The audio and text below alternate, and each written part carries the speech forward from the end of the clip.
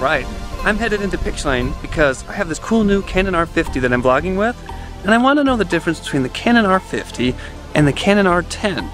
Both have 24 megapixel APS-C sensors, both have electronic image stabilization, both have 4K video, both are great for content creation. So what is the difference? Let's go find out.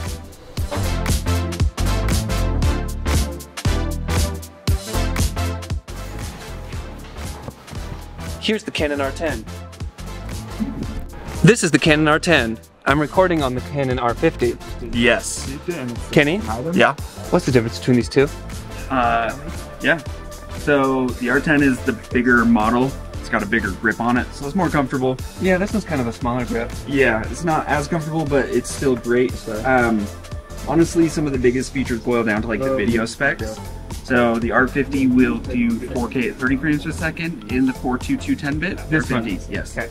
The R10 will do 4K 422 10-bit at 4K 60. That's nice. Yeah, so it's got higher recording functions. The R10 will also do like 23 photos per second in electronic shutter, whereas the R50 does like 15 photos per second with the electronic shutter, so the burst speeds.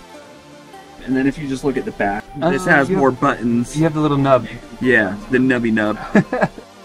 I think really that's one of the big differences. This one has like Auto Plus Enhanced. Do you have that? I don't know what Auto Plus Enhanced is. Well, let me tell you something about this. I have Auto Plus though. I have Auto Plus Double Enhanced. I have Advanced Auto Plus. Compositing other advanced processes based on scene detection with the camera. Anyways, it shoots like a phone. It uses a bunch of takes and puts them all together. Look, mine has that too. Whatever. No, not the same. Look, Oh, I it's can not take the a same. really cool photo of you. See, there you go.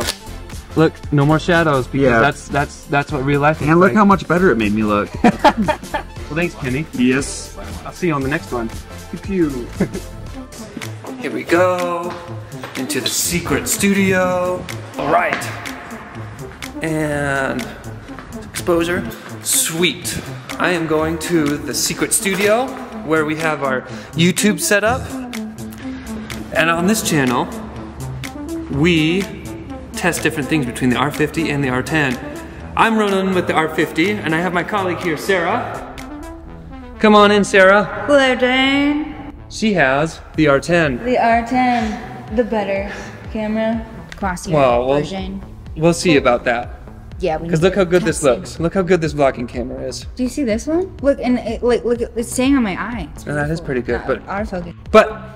you're on the R10 versus R50 YouTube channel right now, and we're gonna test something very important right here, right now. First up, how close can you focus, and how fast do these cameras pull their focus? Okay? I love it. What'd you bring? The perfect test subject. Oh no, you did. Mascara. This movement, you know what I think of? Makeup tutorials. Content creators. I may or may not have watched. That's what the internet's made out of. tutorials. I did learn how to contour my face with that.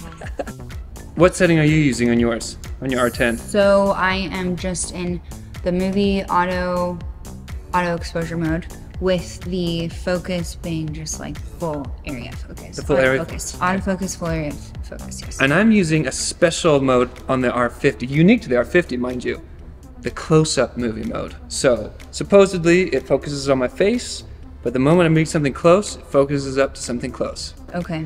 So let's see how well it performs. Yeah, all right. Mascara's up. We bring it by our face, is that what we do? Well, yeah, I mean, we're just talking about, yeah. So we're talking about, you know, look at my eyelashes, they look so beautiful. Oh, your eyelashes are so great. Yes, yes. Thank you. And yeah, and then. But which product are you using? Then we show it? Product, yeah. Okay. So at the same time, we're gonna go close. 1, 2, 3, go. 1, 2, 3, go. Did yours pull focus yet? Not yet. Because mine did. Oh, yours It's is not yet. focusing on me. I need to not look at yours. You know what? Look, I can do this all day. Focuses on me, focuses on my mascara. Focuses on me, focuses on my mascara. You know what? No, now it's focusing on you. All right, I need to be out of your frame. Okay, ready? Go. All right, that wasn't too bad. That wasn't too bad. Horrible, but yours is definitely. It's not good when you have two people in the frame. Yeah. Like, look at this. This is just fun. Look at this. I can even have two people up here. Yeah. You can be on my makeup channel. That's true. And then look at this cool product we're using. Oh, That's every amazing. time. Look at that. Look at that. Yep. Way It better. doesn't Way matter. better. This one This one doesn't know what it's not made. I have to get out of your YouTube like this channel. one, that one wasn't too bad. I can't be in your makeup tutorial. That's why. See, there's two of us. Look, it focuses on me. It does focus on you. All right. Okay, well, R50 is definitely better for. That's the verdict. Yeah. R50 wins the close-up focus speed test. All right. We just did a photo shoot, taking the photos of the same things with both of these cameras so that we can compare. So Sarah? Yes. Let's compare. On the R50, I was using the advanced A+ mode, which uses computational photography to make the image, and it only shoots in JPEGs. Yours can shoot in RAW and JPEGs in the A+ mode. And there's A+, because I don't have, so we both have A+, but you have advanced A+. Which is essentially shoots like a smartphone. Okay. All right, so our first image here is we were shooting through a window to see how well it pulled those highlights and those shadows.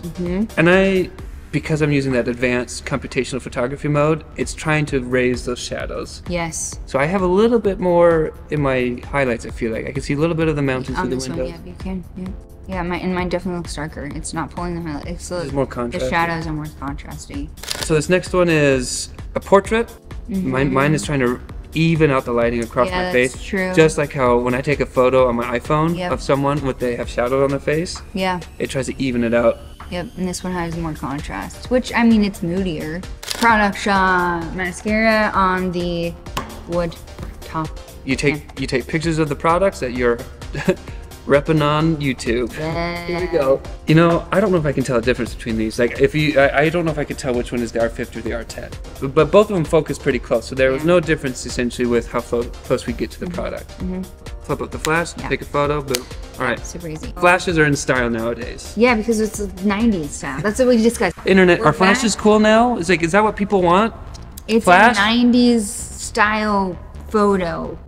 I like the more contrast with it. Again, these ones, I don't know if I can tell the difference between these two. Yeah. See it pretty Yours looks more 90s style. Yeah. All right. That's probably why I like it. Inside the store. Okay. Let's compare apples to apples. All right. Well, they look pretty close. I would say that those are equal. Yeah, I would say. Thanks, Sarah, for being on my R50 versus R10 YouTube channel. Thanks for having me.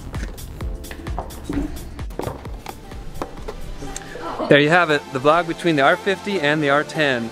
With the R50 coming in a couple $100 cheaper than the R10, this camera offers quite a bit for something that is really easy to use. So really, it kind of boils down to getting the right camera that works best for you.